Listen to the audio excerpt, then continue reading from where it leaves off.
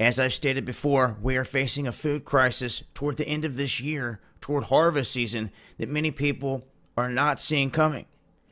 And this is brought on because 2019 so far has been a nightmare for all the agriculture industry inside the United States. These farmers in Nebraska, Iowa, along the Missouri River, along the Mississippi River, in different areas, dealing with levees breaking, waters inundating their farmland. And a lot of this farmland has still been covered in water, meaning that they have not been able to plant this year's crop yet. This is huge. This is big time, guys. I'm warning you. When you have this much farmland that is just blank, there's going to be consequences. And people are just turning a cheek to it, it seems, and not wanting to talk about it.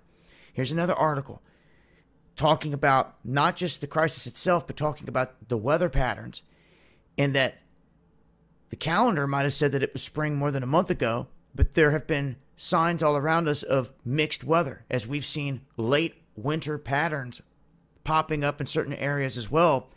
And according to officials and the official data, this was the latest arrival of spring in 38 years of record keeping in parts of Kansas and Oklahoma.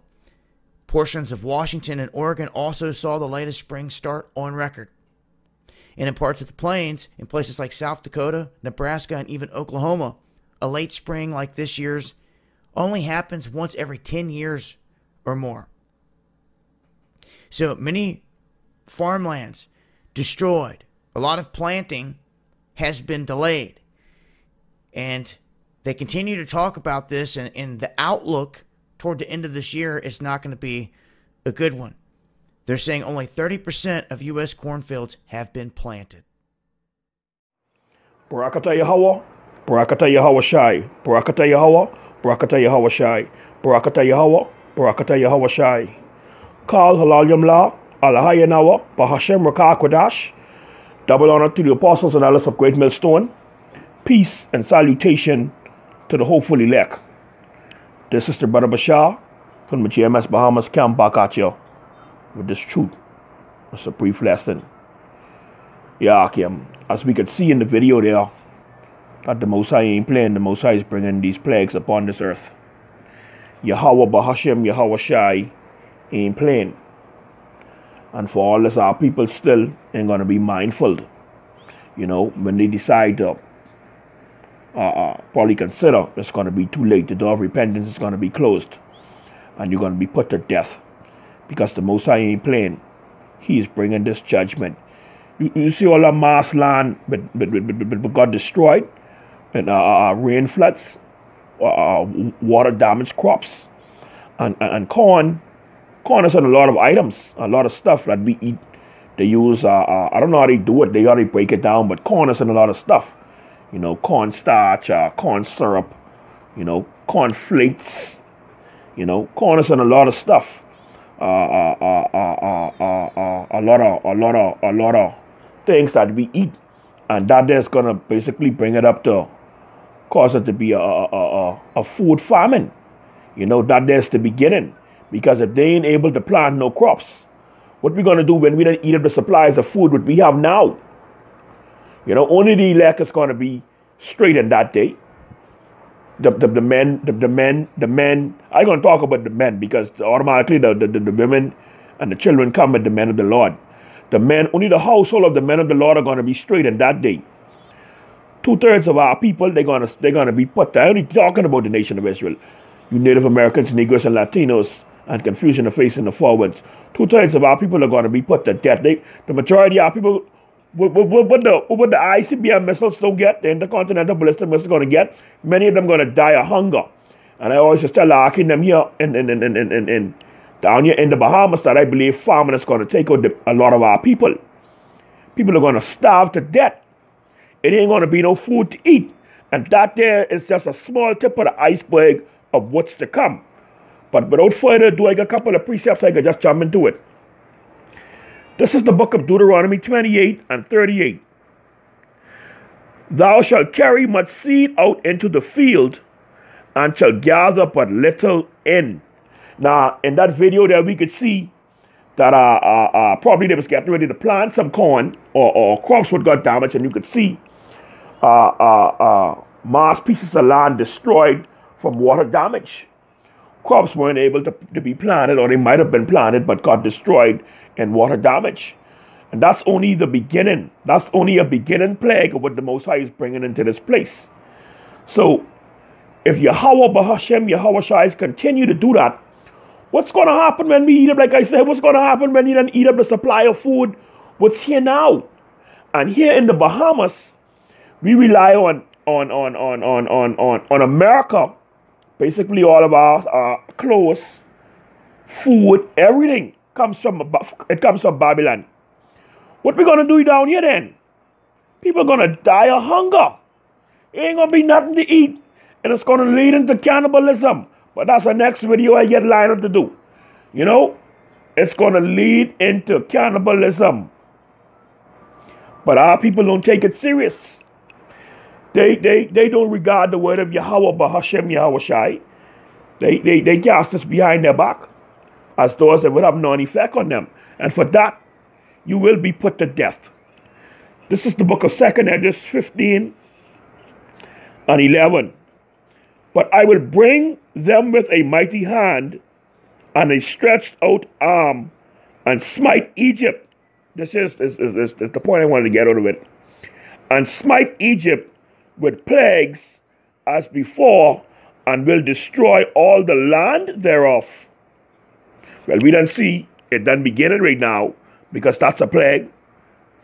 Egypt shall mourn, modern day, at least America is considered to be modern day Egypt, Babylon, Sodom and Gomorrah, the land of all the abominations.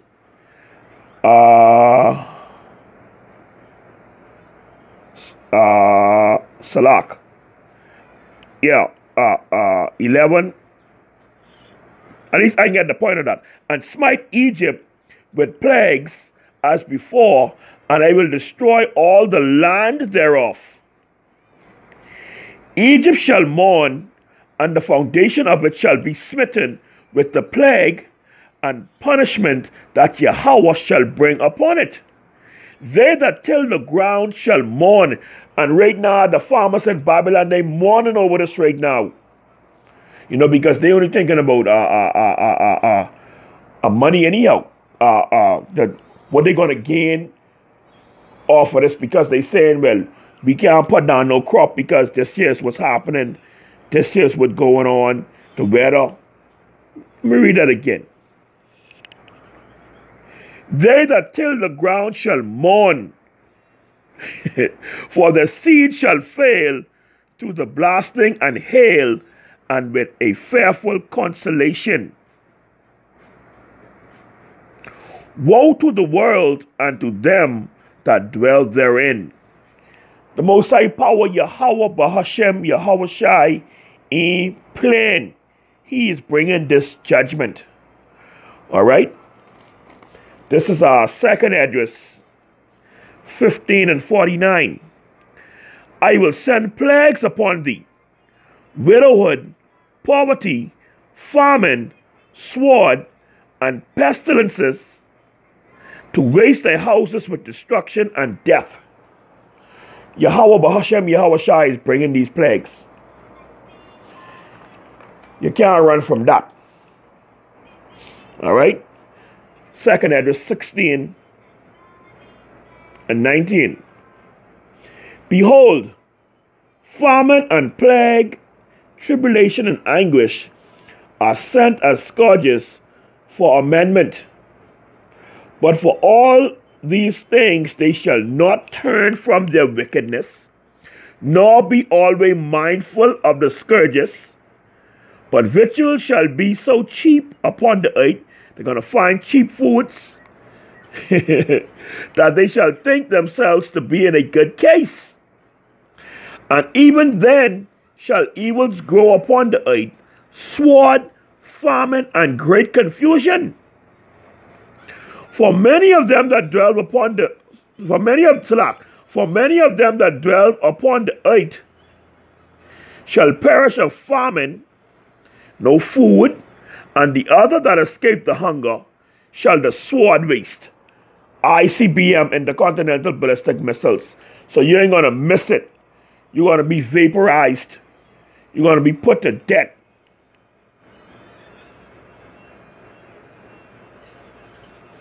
All right.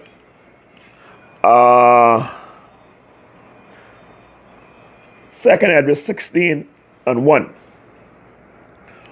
Woe be unto thee, Babylon and Asia. Woe be unto thee, Egypt and Syria. Gird up yourselves with gird up yourselves with cloths of sack and hair.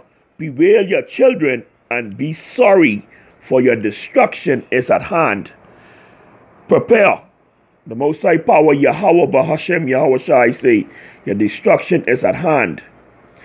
A sword is set upon you, and who may turn it back? A fire is sent among you, and who may quench it? Plagues are sent unto you. That's a plague. And what is he that may drive them away?